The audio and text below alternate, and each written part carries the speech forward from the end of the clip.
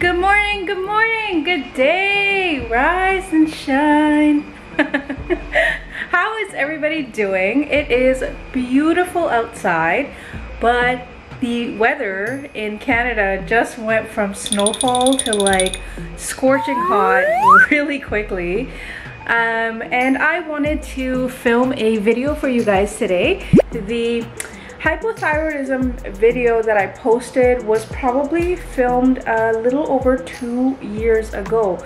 So it has been a hot fucking minute since I was dealing with all of those issues. But now that I am an old lady in my 30s, loser! So, you know, my metabolism is not what it used to be.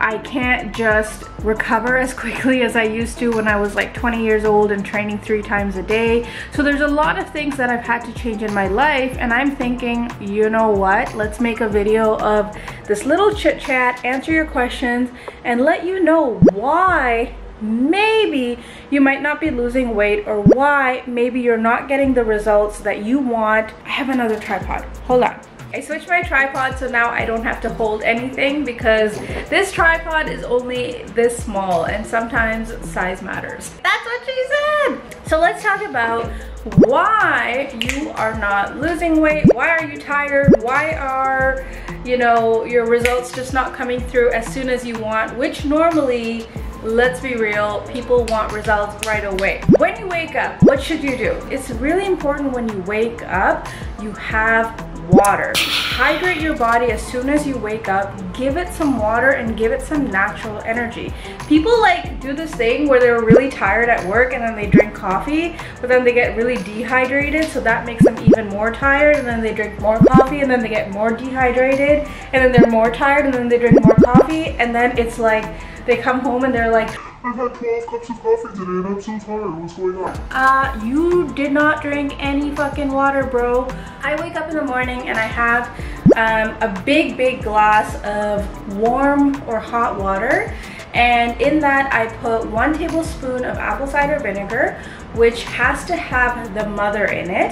And then 1 tablespoon of lemon juice, or I just kind of squeeze a piece of lemon, and then 1 tablespoon of honey, and then I fill a big nice glass of water with it, like hot water. So lemon is really good for helping to, like, what's the word, neutralize your gut, and it helps to reduce the acidic level in your gut. Now coffee is extremely acidic, and so that's why it like attacks your gut in a bad way, which is also why probiotics are a really good thing. For breakfast, what should you eat for breakfast? Ideally, your first meal should be a high protein, high good fat meal. Okay, so let me come back to what I'm gonna eat for breakfast because I genuinely do not know. Like, I don't fucking know. Okay, now my camera is dying. Great! So while I figure out how I'm gonna fuel, I'm gonna go fuel my camera. And then in the evening, I'm gonna take you with me to see my workout. We're gonna talk a little bit about that. And we are just gonna cover all your questions today, girl, or guy, or bro, okay? Burb, you know what that is, right? Have I said that in a video yet? I use burb for BRB, like be right back. Burp. Okay, burp. I don't remember what I was saying because it's been a fucking few hours, but I had breakfast, which is the minute I start recording and my phone is going crazy. Okay, hold on, let me turn on the light. This is my 3rd time trying to come back. Okay, camera is charged, I am charged, I had my breakfast, and if you have followed me on Instagram or know me, you probably already know what I ate. I ate protein pancakes. That's what I had for breakfast. I will post my recipe on Instagram so you guys can head over there. You'll see a photo. Just find it and the recipe will be there. Okay, but like, let's talk about realistically what I was saying. So like, let's be serious for a sec. The first thing I said is that when you wake up, you have to hydrate, right? And then I told you I have apple cider vinegar, lemon juice, and honey. Check. After that, I don't really eat in the morning because when I was dealing with hypothyroidism, I got into intermittent fasting and I realized how much I love not having to cook when I wake up. So whether I do intermittent fasting now because it's intermittent fasting or because I'm just lazy when I wake up, it's probably the latter, because after I drink my coffee, I do programming for clients, I do email work, I do some other stuff. So I normally don't feel hungry as soon as I wake up, and also I find the coffee fills me up. So then a couple hours later, about 2-3 hours later, I'll have my breakfast and again, protein pancakes. One thing I've started to do is make sure I get my water intake. The heat is helping. So what I do is I have one of these, it's a Mammoth mug. The capacity on this, I believe, is a little under 2.5-ish liters. So when I wake up, I fill the entire thing up with water and then I just drink this through the day. Now this I don't include when I'm actually working out. Like I just make a separate shaker that's around 500 to 700 ml and then I'll drink that. Don't do something for 2-3 weeks and then be like, hello. You know, I feel like that is really the mentality people have. They want quick results and life doesn't work like that. So have the discipline, be consistent, and like have a positive mind, okay? And then make sure you're like working out. Work out with whatever you have, whatever you can access. If you can only do home workouts, do home workouts. If you can only skip, skip. If all you want to do is like play Zumba videos on your TV and like dance for 6 hours, do that. Find your thing and find some enjoyment in working out because it really feels good to work out. I love it. I love the feeling of it. And then what am I eating for lunch? Okay, so I'm gonna have a salad. I'm just literally cutting up some lettuce, putting some chicken on there, throwing some croutons, and then I got this like healthy yogurt dressing because I'm really not hungry. And then before I work out, I'm gonna have a banana, and then I'll probably see you at the workout in a little bit. And I'm gonna go right into my workout. I'm excited. Let's warm up.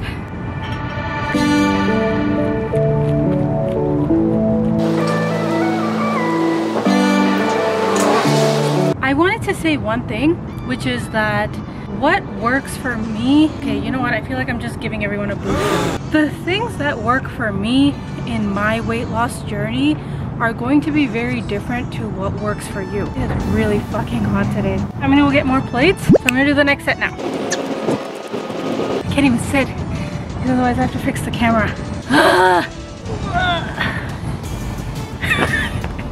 What's up? Today I'm doing farmer's walks, so I'm just gonna do about 190 pounds for 8 to 10 sets back and forth. I don't know how many meters this is. Training is so good for you. Like, it's good for your body, it's good for your mind, it's good for your mental health, it's good for your emotional health, it's good for weight loss, joint health, like you fucking name it, it's there, right? Like if you're having a bad day and then you come to the gym and you just lift something, you're like, yes! And you just feel like you own the world. And then when I go home tonight, I'm not gonna record it because I'm gonna be really fucking tired, but I'm just gonna have like chicken and maybe like potatoes or something like that. Or I'll just have chicken and rice.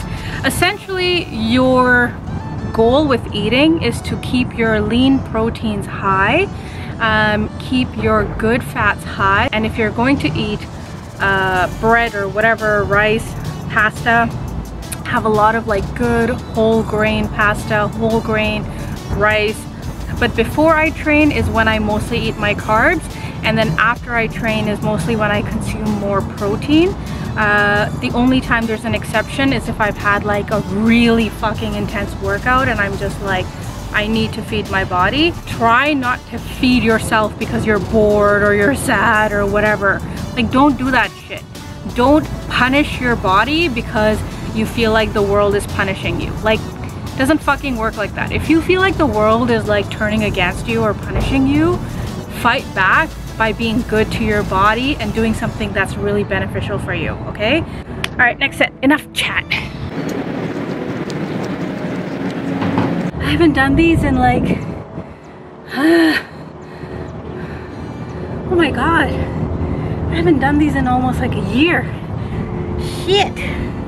I hate that I'm at like a point now where I can literally go back a decade and I'm still a fucking adult. Like I can be like 10 years ago and then I'm like, fuck, I was like 24 years old 10 years ago.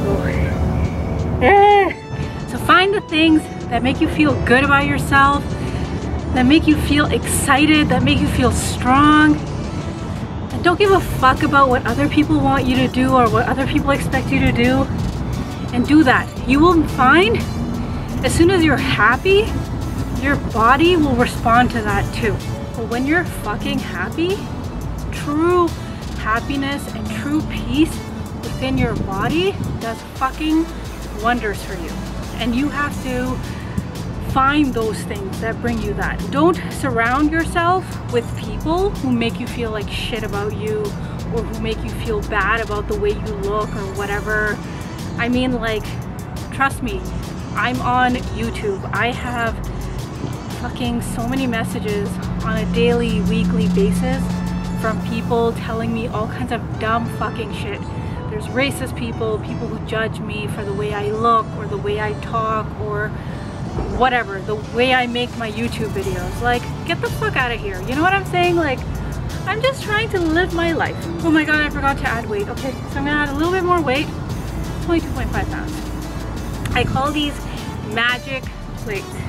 Like, you could be deadlifting 300 pounds with full fucking capacity and you're like, I think I can do a little bit more. As soon as you add the 2.5s, the plates are fucking glued to the ground and it's game over. I swear it looks like someone is just standing there and watching me, but I don't know. How many rounds was that? 3? Is anybody counting? I don't even fucking know. Be hardworking, be consistent, be fucking regular, be disciplined, and be motivated, and be what's the word? Be rigid in what you believe in. Like, don't be, oh my god, what is the word? Like, don't let other people shake you from your path. There's a word for it, it's in my brain. I don't even know why I've started this whole new trend where I just record videos when I'm training and then I don't fucking remember what I'm saying and then I'm just like so we covered food, we covered sleep, we covered happiness. Wake up in the morning, eat a nice big fucking plate of protein, have some good fiber. Can't go wrong with oats and some eggs or egg white omelet. You know, have smoothies with like berries and fruits and vegetables and put yogurt in there if you can take dairy. If not, take probiotics for your gut or whatever. Try and taper down your carbs towards the end of the day. End your day with a nice big like plate of protein again, some green leafy vegetables or some like a small portion of carb like rice or potatoes or sweet potatoes. Like, eat good food. Don't eat shitty food. Don't surround yourself with shitty garbage fucking people. Just think of anything in your life that's just trash and garbage and over processed but thinks it's good shit because it looks good. It's probably crap and is not that good for you. Eat the stuff that you know is good for you and do the, like, apply that same principle to people. You know, the people who think they're fucking hot shit but in reality you know they're just over processed garbage and they're just gonna bring toxic shit into your life. Think of everything in your life like that. That principle is pretty much the same. The rule applies to everything. When something is, you get it, okay? So I'm done my philosophy lesson. How long is this video? So moral of the story is, okay, you know what? I have a moral. The moral of the story is to make long-term results or to make your results long-term, you have to just like incorporate habits into your life permanently. And so in order to do that, you have to have a balance of good and bad. And the balance of good and bad exists everywhere in the world, right? So it's okay to indulge in pizza once a week or something, but it's also important that you try and make healthier decisions. And while they are harder in the beginning, they become easier the more your body adapts to them. But ultimately, this has to be strong and has to have the fucking will. If this is weak, this is unhappy, this is discouraged, the rest of it is going to follow. This is the main center of your body. So stay motivated, stay disciplined, and stay on track and be patient. I'm done talking because now I'm going in circles. I hope you guys enjoyed this video, and I'll be back with another random video. I'm really fucking enjoying myself with this stuff, and that's all that really matters, is that we all fucking enjoy what we're doing. Please subscribe.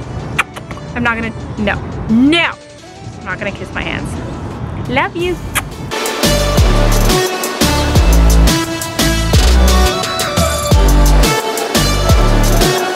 I'm also gonna do kettlebell swings because you can never do enough shit.